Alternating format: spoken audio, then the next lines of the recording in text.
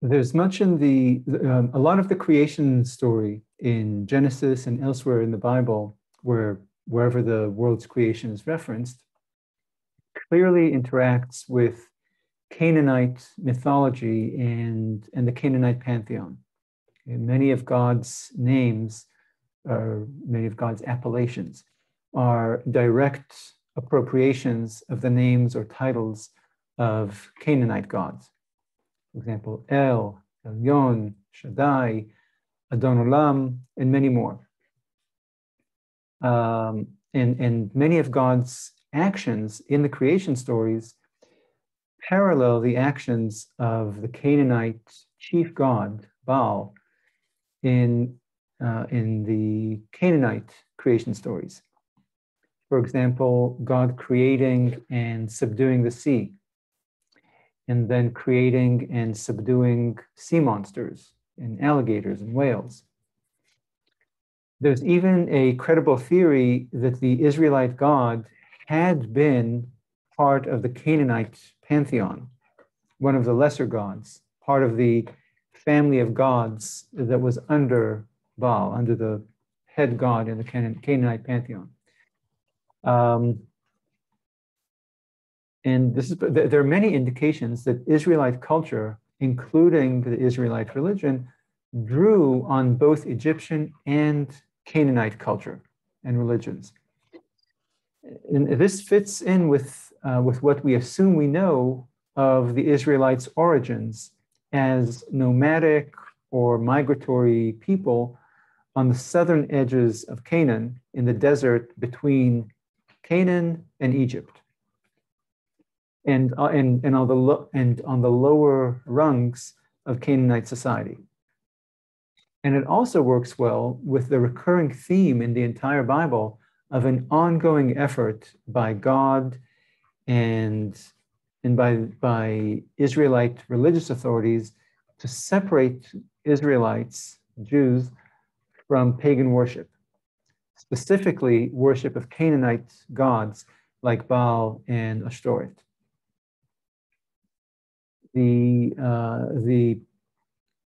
Torah's prohibition on marrying Canaanites, for example, if you look at Exodus 34:16 and Deuteronomy 7:3, this prohibition on marrying Canaanites is explained in those verses as an explicit effort to prevent Canaanites from drawing Israelites from the worship of their God to the worship of the Canaanite gods. The Torah's campaign against marrying Canaanites was needed not only because the Canaanite religion was likely a component of the Israelites' religious heritage, but because in many pagan religions, the gods came with the locality. Okay? Moving into a new land usually meant paying homage, paying tribute, literally paying in sacrifices to the gods of that locality, who governed the elements in that locality. Okay? Moreover, and so you have here the Israelites moving from wherever they came from into Canaan, or from regions in Canaan to other regions in Canaan, and therefore paying tribute, worshiping these new gods in these new territories for them.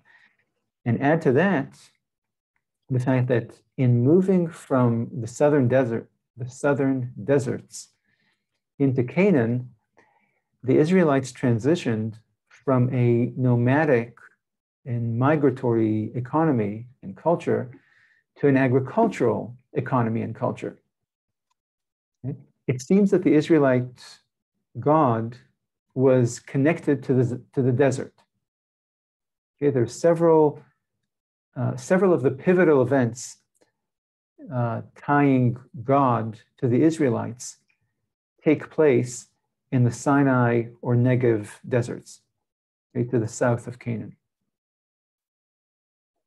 And so it's likely that the Israelite God's cult was, the worship was well suited to a migratory culture. By contrast, Canaanite gods were agricultural gods, okay, connected to the various seasons, weather events, agricultural events. And thus, it is possible that in transitioning from the desert to the more fertile territory of Canaan, and transitioning from trading and herding to agriculture, the Israelites attributed to their God, the God that they brought with them from the desert, the various functions that Canaanites attributed to their agricultural gods. So the fact that the Torah attributes to God the names, titles, and accomplishments of the Canaanite gods, and even trumps the accomplishments of these other gods, these foreign gods, these Canaanite gods, shouldn't be seen as problematic. Okay, it ought not to suggest that the Bible reveals traces of paganism within biblical Judaism. Okay? Some mix of the Canaanite and Mesopotamian religions had been the Israelites' original religion, as the story of Abraham's religious conversion acknowledges. The process of them creating a new religion involved addressing Canaanite mythology and creating a competing mythology for Israelites. Kind of like saying, you silly pagans think that your gods did A, B, and C, but we know that in fact, our God, the one true God, is the one who did all these things. And in this Israelite creation mythology explained to Israelites not only the world around them, which all mythologies do, but also their unique and novel monotheistic religion. Instances in which the Bible appropriates or addresses components of Canaanite mythology are representatives, they represent an emerging Israelite religion, a religion that is monotheistic and whose God is uniquely connected to this one people. And this national religion was trying to establish itself in competition with the reigning religion of the region, which the Bible tells us was prevalent among Israelites themselves. The Canaanite religion was prevalent among Israelites because it was the reigning religion in the lands which the Israelites took over, settled under Joshua and the later judges. And also, the Canaanite religion was prevalent among Israelites because it was an agricultural religion that matched the Israelites' new economic lives as a settled people in Canaan. Okay?